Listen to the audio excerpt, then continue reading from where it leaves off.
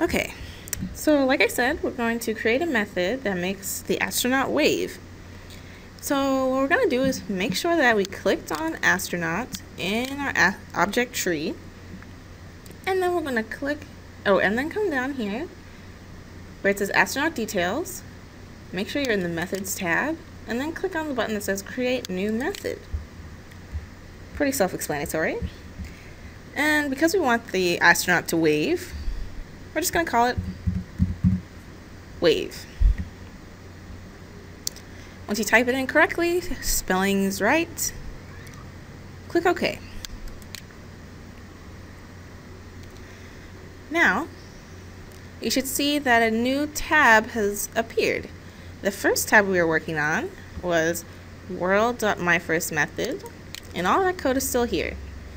But our new method, astronaut.wave, is empty because we haven't put anything in it yet.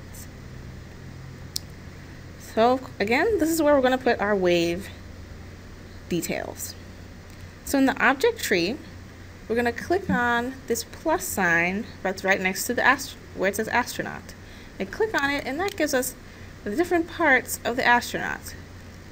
Like his left arm, right leg, left leg, the backpack, and helmet. What we want to click on is right arm. So again, make sure you're in the wave tab, over to the left side where the object tree is, click on the plus sign that's next to astronaut, and then click on right arm. Now look back at the right arm's list of methods down here, and you'll find right arm turn. So let's drag this into our method editor. I'm going to click it, drag, and drop. And let's see, which way, in which direction do we want to make this astronaut turn his or her arm?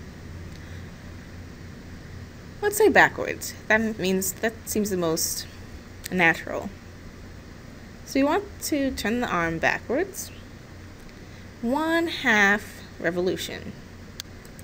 So again, what I did was I clicked on right arm, came down here to the methods, dragged right arm turn into the method editor in the wave tab. I clicked on backwards, and then I clicked 1/2 revolution. Now what we want to do is click on right arm roll. We're going to drag and drop that into the editor, and for direction we're going to click on left, and for amount, let's do other. Other is because they didn't have the number I wanted. The amount that I want the right arm to roll is 0.1. Once you've got that, click OK. That's 0.1 revolutions. And type that into your calculator. So now that we have this small little wave method, let's stop here. I'll be back to show you, or I guess you'll come back and you'll see how to make an event. It's going to be pretty awesome. Stay tuned.